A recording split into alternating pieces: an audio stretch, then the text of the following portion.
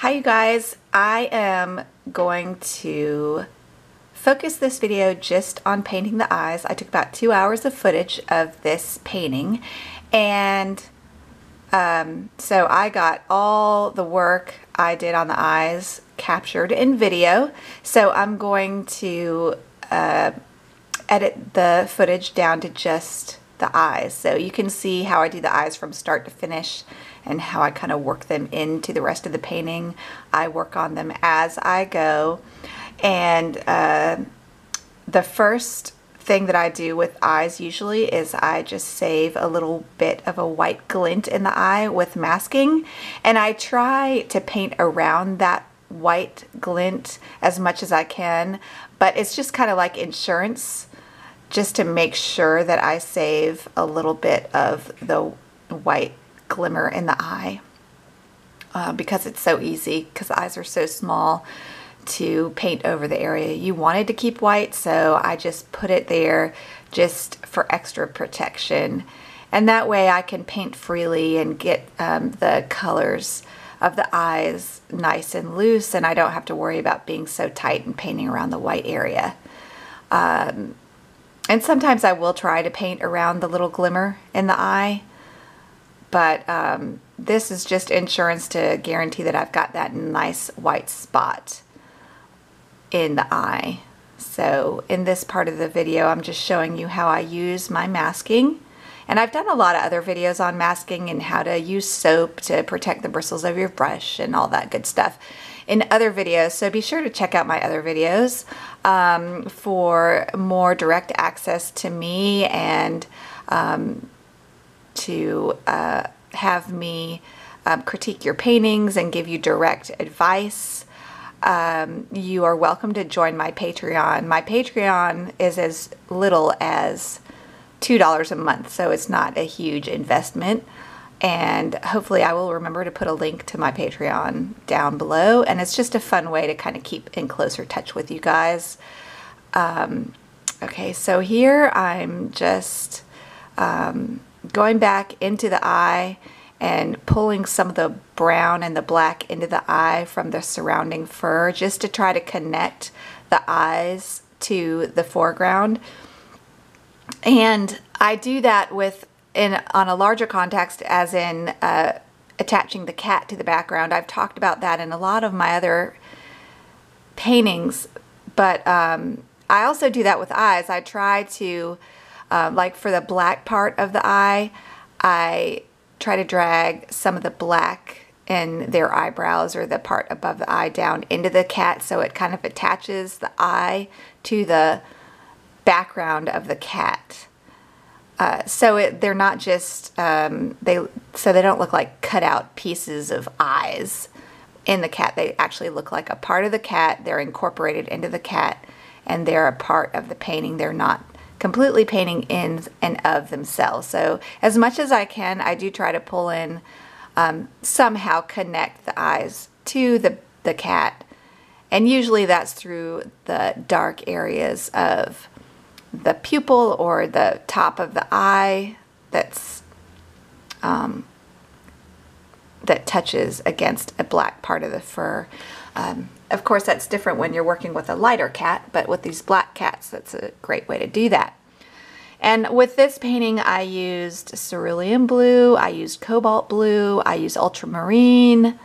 I'll even put in a touch of violet in the darker areas.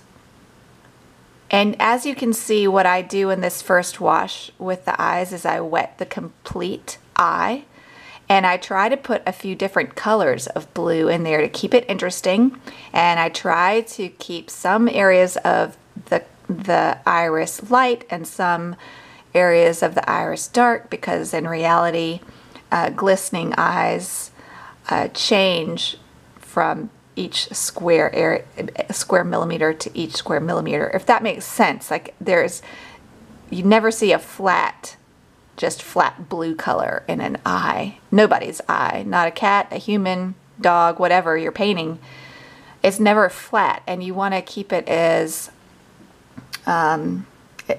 interesting as you can, and use as many different colors as you can to create interest. And even for the pupils, the black part of the eye, I found this is a trick that I used recently on one of my latest commissions where the picture just was not good and the eyes really had to carry the painting. I really had to make them beautiful because the rest of the picture was not very beautiful. What I found was even in the blacks of the eyes, if you leave some light areas in the blacks and make some part of the pupil darker, and maybe if you can make some of it even a dark blue so it really has some interest, it really adds a lot of interest and it makes it a lot more dynamic and interesting and beautiful.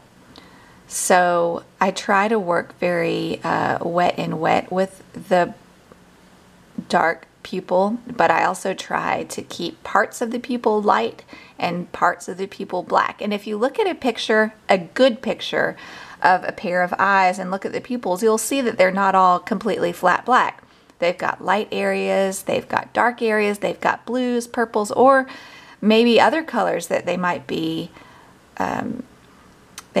reflecting from their environment that those eyes are looking at. So try to keep them as dynamic as you can by having light and dark areas within the pupil. You can almost think of them as even a mini painting within the painting. And the more interesting you can make them, the more beautiful that eye is going to be, and the more wet it's going to look, and the more glistening and just beautiful it will look. So here you can see I'm dotting in some ultramarine blue around the edges. I'm trying to keep everything really dynamic and different from millimeter to millimeter of the area of the eye. Just add some interest and not make it so flat. And when your paper is wet, I have the whole part of the eye wet usually when I'm working in this area, but as it dries, if you want to create some lighter areas that you feel like you got too dark, you can use that trick I use that I've talked about in other videos, where when the paper is getting drier but it's still moist, you can put in little tiny drips of water, and those drips of water will push the color and the granules of the paint itself out. So what will be left is a lighter area, and those granules of paint will pool in other areas, and it'll create interesting gradations and again add to a more dynamic looking eye that looks wet. So just keep that in mind also when you're painting eyes, and just really the eyes in most pet portraits, if you're doing pet portraits, they should be the most interesting thing. They should really be what the whole painting is about. Humans are naturally attracted to eyes, and if you make the eyes the strong point of the painting, then you're going to have a successful painting even if you didn't paint the rest of it perfectly. But if you can get those eyes good, then you're going to be doing well. And now I'm working a little bit dry and dry here to really get the black eyeliner around the perimeter of the iris really nice and sharp. Just like eyeliner really pops out the eyes of the wearer on a human, also eyeliner will really pop the eyes of a cat or whatever animal you're working with that is lucky enough to have this feature a part of its eyes. And I usually work dry and I use a very tiny little sable brush, usually a 0 or a 1 size sable brush. And right here I've got burnt sienna and black on my brush to paint in those details. And sometimes what I'll do for these little eyeliner parts is I'll go in dry and then let it dry a tiny little bit and then go over it with clear water and just brush over it softly and quickly, and it will soften it. And so it won't look so harsh, because you do want to try to keep it soft, but at the same time you really want that hard edge. So to get a little bit of softening, what you can do, like I said, is go in like this, dry on dry, and then wait a few seconds and then go over it with a larger moist brush and just put a little water over it and get it, get the whole thing wet, go over the whole area, and it'll soften that line just a skosh to make it look a little bit less stunted, or I don't know, stunted's not the word, but just it'll make it look more natural and it'll be more pleasing to the eye. So I've let those little lines dry, and as you can see, they faded quite a bit, and I want to get them a little darker. And so I'm going in with some thick black paint here and just putting in some darker black in the pupils. And then I'm going around the edges of the eyes and darkening those little eyeliner areas once again, because I really want them dark. And I found that throughout the working on this painting that I had to go in quite a bit. Everything seemed to be nice and dark, and then it would fade, and that's a sign that maybe the sizing was a bit off. And so I do wonder with this painting if the sizing was off, because it always just seemed, my paint just seemed to act a little differently. Not too bad, but I had to work a lot on this painting to get everything really dark, because as you can see in the cat's face, there's a lot of dark areas, and I really had to work at that.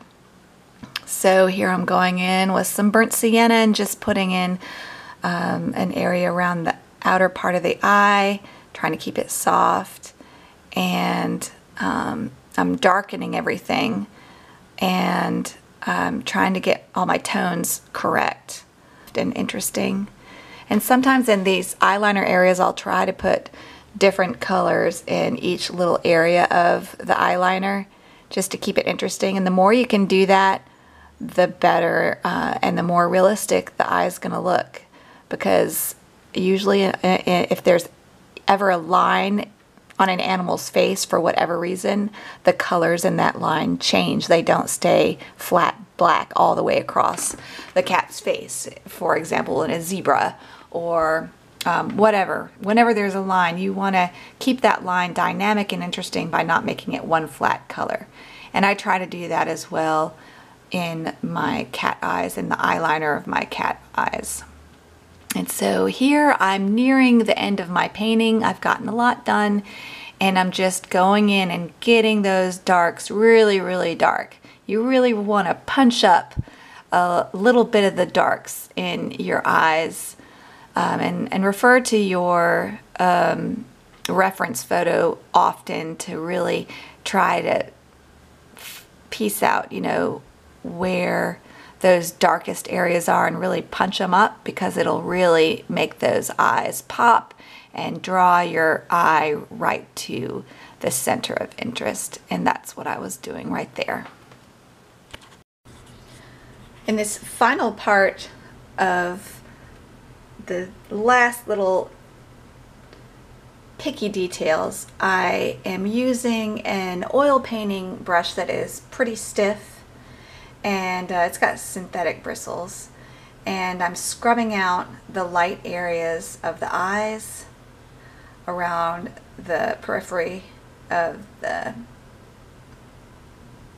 irises, just to get those outer edges really light. And luckily most of the blues I work with are very granular, they're not staining, and they scrub out pretty well.